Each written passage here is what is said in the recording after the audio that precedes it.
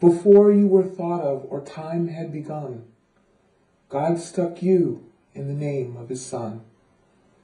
And each time you pray, you will see it is true. You cannot spell out Jesus and not include you. You are a pretty big part of his wonderful name. For you he was born. That's why he came. And his great love for you is the reason he died. It even takes you to spell crucified. Isn't it thrilling and splendidly grand?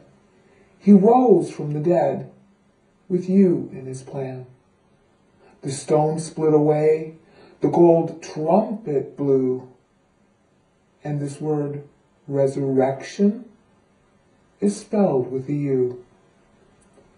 When Jesus left earth at his upward ascension, he felt there was one thing he just had to mention. Go into the world and tell them it's true, that I love them all, just like I love you.